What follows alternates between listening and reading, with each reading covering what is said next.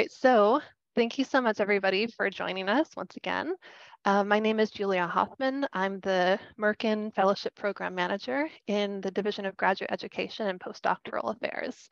And my colleague, Felicity Dominguez Howell, is on the line as well. I'll give her a second for her to introduce herself.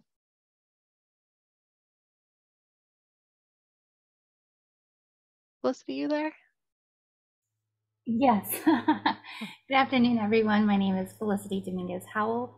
I am the Graduate Education and Postdoctoral Affairs Fellowship Advisor, and I'm happy to be here with you all today. Great, thanks so much. Okay, so for everybody here, we will be going over the myriad wonderful opportunities there are for graduate students to study abroad.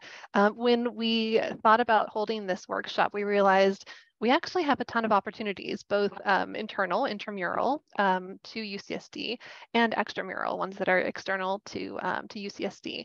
But often grad students just don't know about them.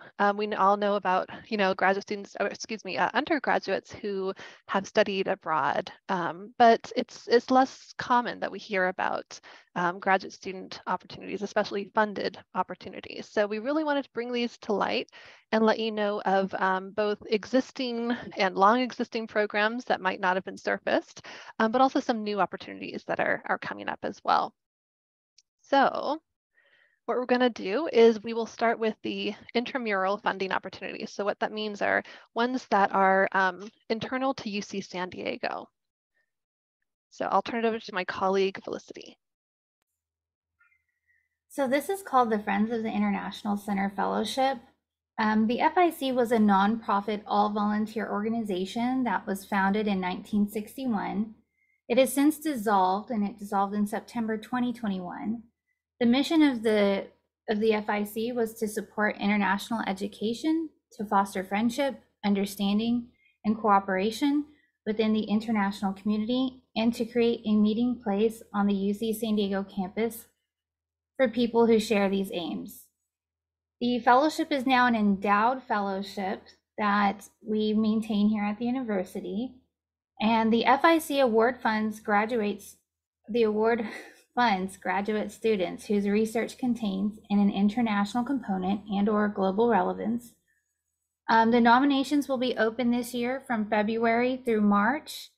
Those funds will be sent out to the winners or the fellows in May of 2023.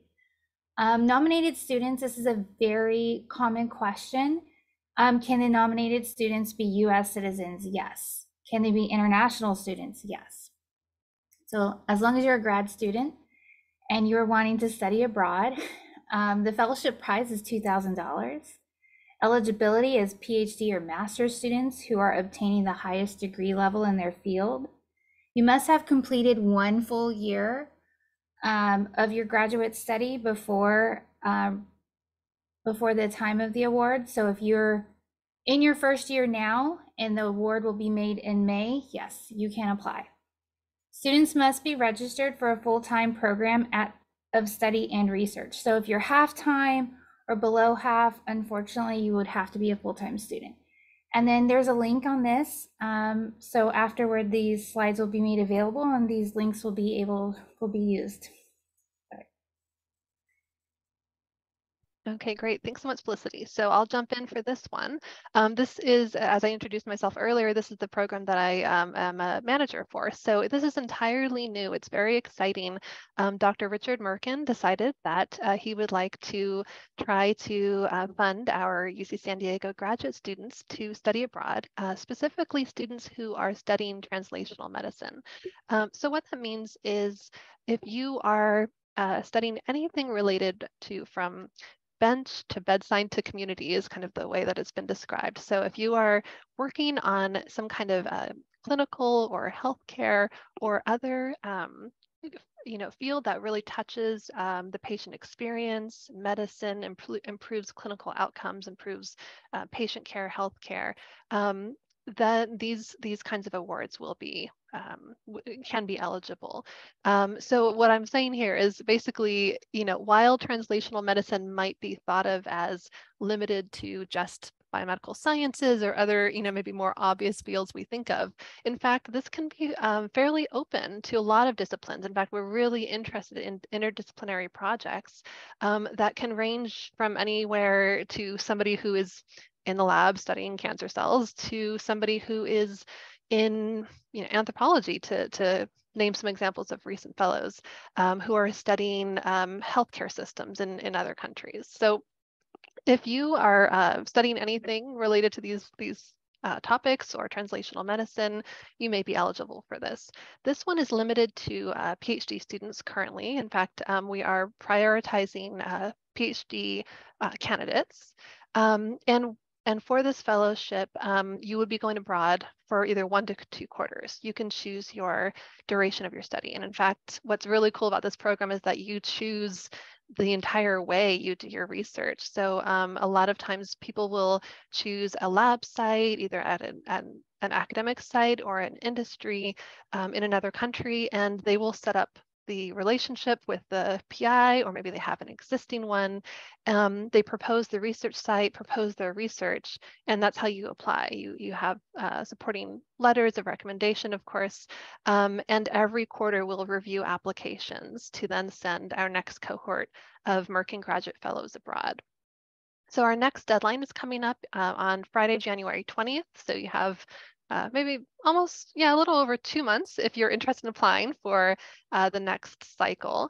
What that means, though, it doesn't mean that you have to go immediately. So there are some people who apply in a certain quarter. For example, our most recent fellows applied this fall quarter. Some of them are traveling this coming winter, but then others are traveling in spring or as late as summer or fall of this coming academic year.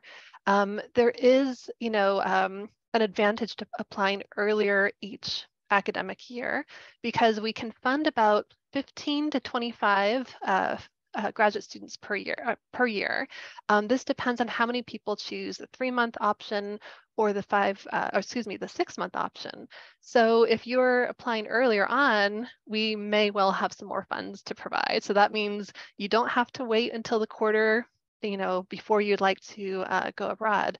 Maybe you apply this winter, but you wouldn't want to be traveling until the fall, next summer or so, just to kind of, plant those seeds. If you have any questions, please first look at our website. It's very detailed, lots of FAQs, but then also don't hesitate to reach out to me and I'll provide my contact information when I email everybody the slides and a link to the recording.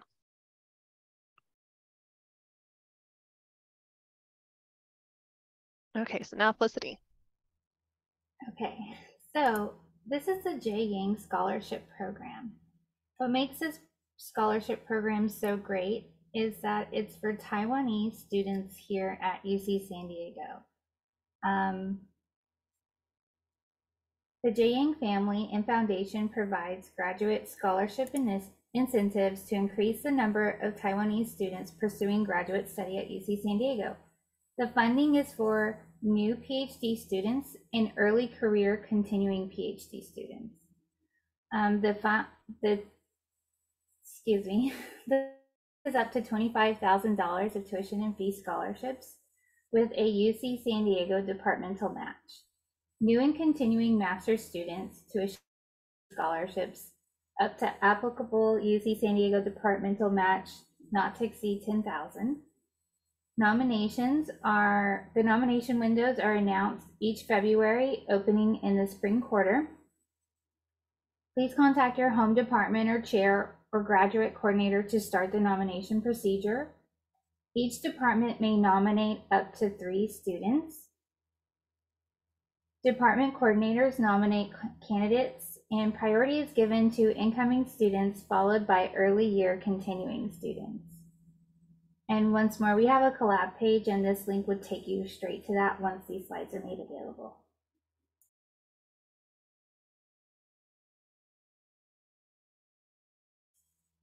This is the Tyler Center for Global Studies Fellowship.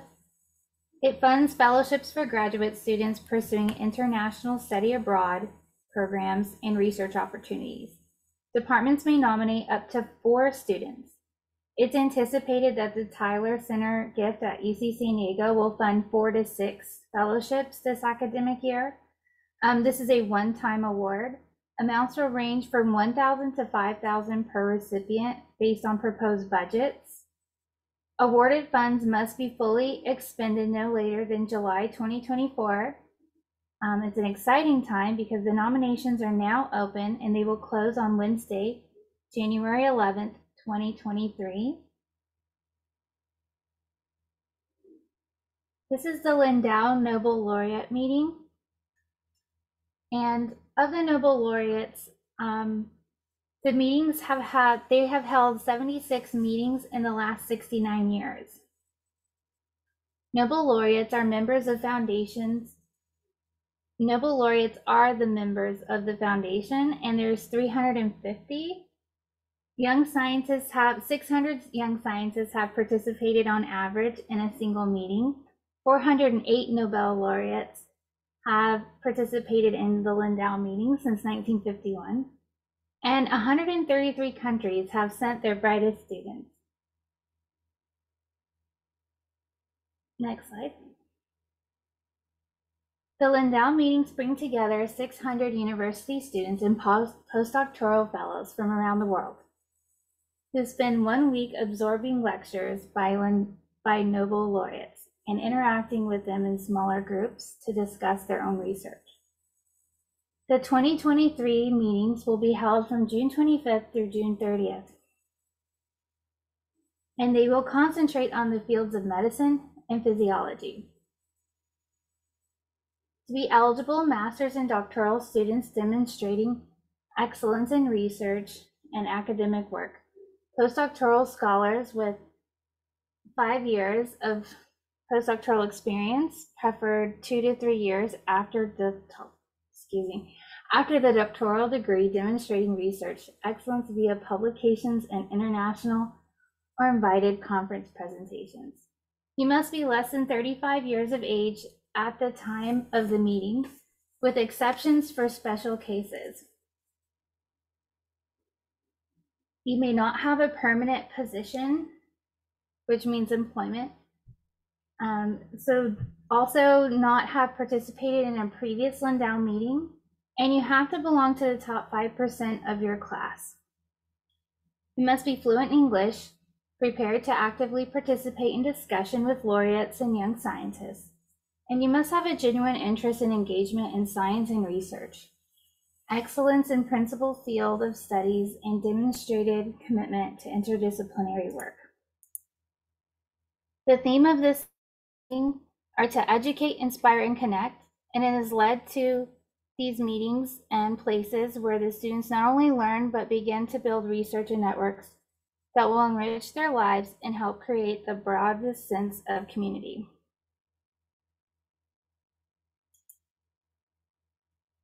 Okay, so now we're going to move on to extramural funding opportunities.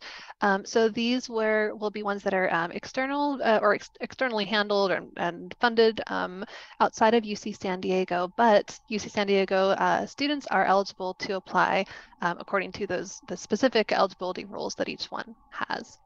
So we'll go ahead and start off with the Global Exchange Program Plus. Now, this is slightly confusing because UC San Diego plays a very strong role in organizing these programs, but they're technically run by each of the institutions that that one can be placed at in one of these internship opportunities.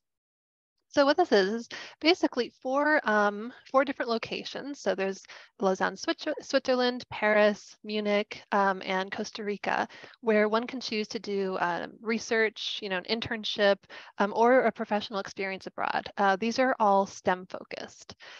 So these are open to all students, including undergrads, but they tend to prefer graduate students, and there are more graduate students who have been doing these programs typically. These are a good option because these can be a shorter duration. They can be more flexible with academic calendar. And in one case, in the case of the Swiss Federal Institute of Technology, students can receive a scholarship of excellence to cover the cost of living. At EP, students receive a scholarship there as well. And they're also, the Global Exchange Program is also building a program in Italy for clinical rotations for any of our students who are doing MD degrees or PhD MD or any of our clinical students. If you want more information about it, and including information about how to apply, just go to globalexchange.ucsd.edu. You can also email global@ucsd.edu with any specific questions that aren't answered on the website already.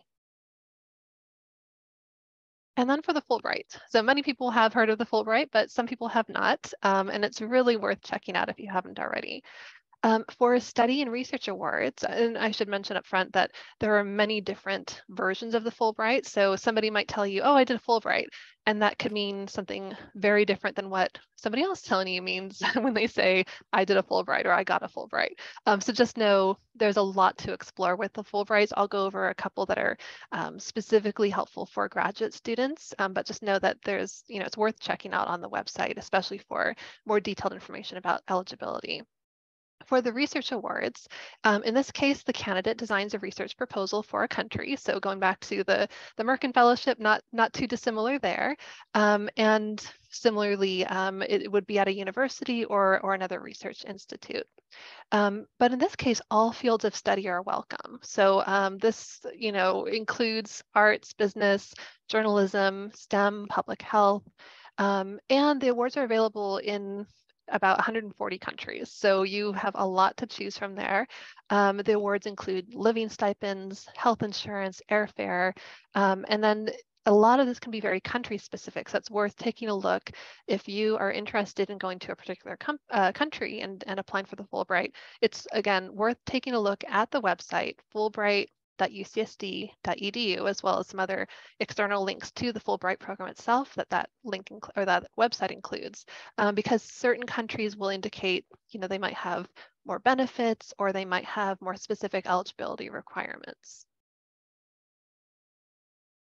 What's really cool about UC San Diego's Fulbright program, or the way that it runs its Fulbright program here, is that there is a program advisor, a Fulbright program advisor here. Her name is Andra Jacques. She's wonderful, and she herself has been multiple times a recipient of a Fulbright Award. So she provides one-on-one advising. She helps organize a cohort of other Fulbright applicants. And what you can do is, if you apply through UC San Diego, you can work with her to have review and feedback on your application materials, participate in writing workshops, mock interviews. It's basically a ton of preparation for getting to the second stage, which is actually the Fulbright program itself, the kind of national Fulbright programs review. So what this often means is there's an earlier deadline for the internal UC San Diego Fulbright Award. You don't have to go through that. You don't have to, apply early, but we do see much greater success among students who have applied with the help of UCSD, with that guidance, once they're getting to that larger kind of Fulbright pool. So essentially what the UCSD process does is it puts together resources for you, and there is that earlier deadline because it actually kind of organizes a mock Fulbright process essentially. So it's almost like a demo process of going through the Fulbright, going through the selection, and then you're super ready to go through the actual Fulbright assessment, because you've had mock interviews with, people on campus and other kinds of reviews that make your application much stronger. You also get to have just membership as part of the Fulbright Association. You also, if you participate in the Fulbright, non-competitive eligibility for employment in U.S. government, and amazing resume builder. That is for sure the case. Everybody recognizes the Fulbright name, so it's very much worth looking into. And then specifically, there's also the Fulbright Hays Doctoral Dissertation Research Abroad Award. This one is for, as indicated in the name, doctoral students who want to conduct research abroad, and specifically research in foreign languages and area studies. So the geographic areas, and the academic fields can be or are specified as science, climate change, technology, engineering, math, computer science, education, international development, political science, public health, or economics, excuse me. And usually the awards range from 15,000 to 60,000 even for up to for 6 to 12 months of study. It will depend on your proposal, your length of study, and about 90 awards are given each year.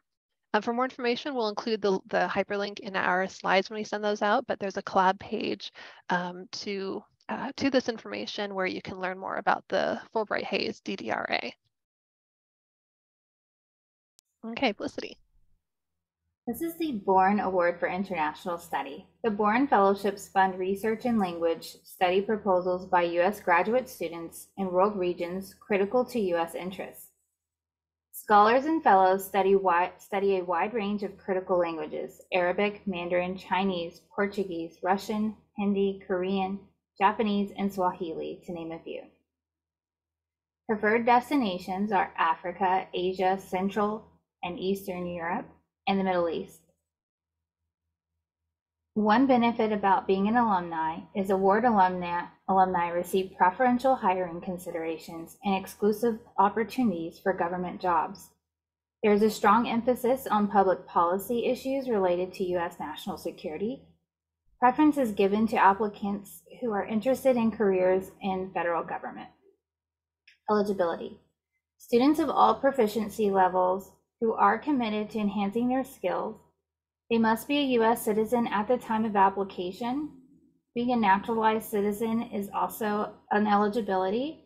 You must be nationalized at the time of your application. Non-citizens of the you must be a non-citizen of the country you're planning to study in. So if you have a dual citizenship to France or Italy or Africa or somewhere in Eastern Europe, you would not be eligible in that specific location. You must be enrolled in you must be an enrolled graduate student at the time of application. Funding. Maximum awards are determined by duration abroad. Up to 25,000 for 25 to 52 weeks is preferred. Up to 12,500 for 12 to 24 weeks, and up to 12,000 for domestic language study. More information can be found, and there's a webinar link below when the slides are available, and the deadline is coming up soon, January 25th, 2023. So this is an open application opportunity, and please feel free to reach out and move forward in that self-nominate opportunity. Next slide. This is a Chateaubriand Fellowship. The Chateaubriand, pardon me if I'm pronouncing it wrong, Fellowship is a grant offered by the Embassy of France in the United States. It supports outstanding PhD students from U.S. institutions who wish to conduct part of their doctoral research in France for a period ranging from 4 or 8 to 9 months. Fellows are selected through merit-based competition, expert evaluation in France and US. The 2023 and 2024 academic deadline is coming up. It is January 13th, 2023 at 12 noon Eastern Standard Time. And the award notifications will be made this spring in May 2023. The fellowship is divided into 2 subgroups.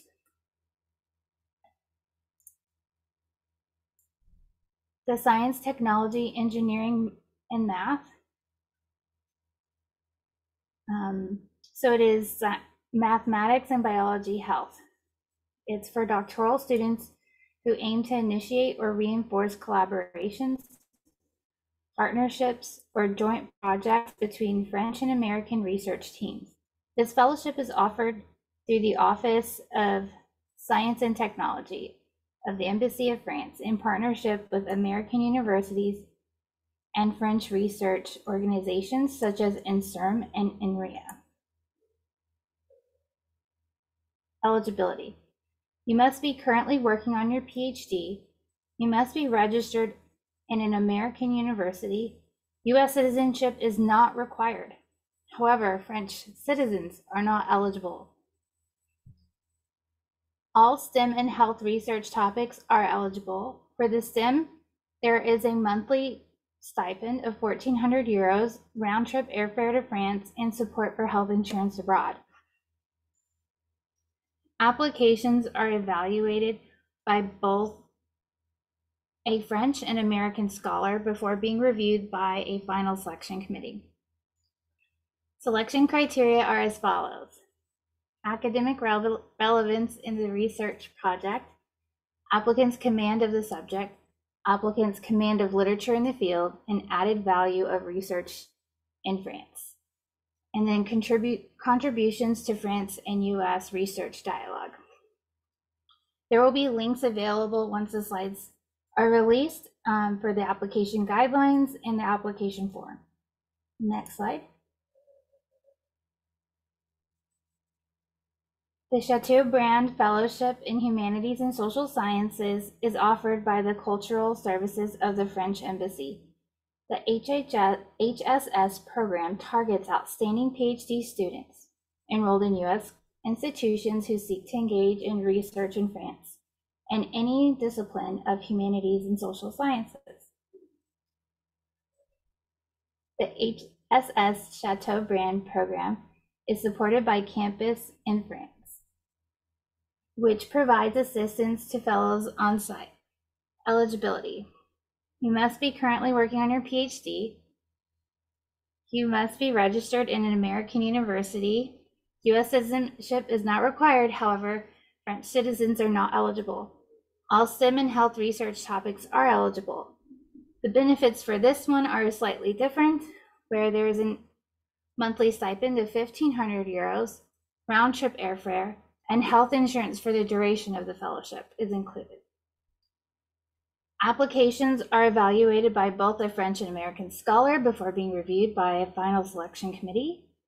Selection criteria are as follows: academic relevance and research of the project, the applicant's command of the subject, the applicant's command of literature in the field, and added value of research in France. Contribution to France and US research dialogue. And when these slides are available, these links will help you to apply.